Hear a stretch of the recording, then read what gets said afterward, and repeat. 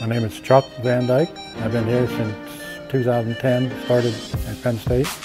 We start by cooling down the ice. We put a paper barrier around the outside on the edge to hold in the water.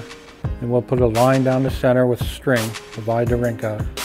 And we'll mix up some white paint, and we spray white paint all over. And we put more water, make another sheet of ice to seal that paint in.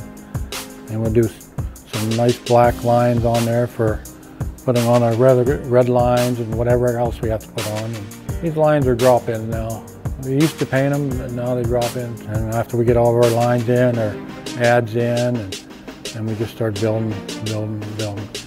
Somebody had drawn a picture of a lion, and they just poked little holes in it, and they take blue chalk and they just make a little pattern on the ice and powder, and then you start painting. When we put a layer of water down, it's probably about the thickness of a sheet of paper, so we got to put a lot of water down.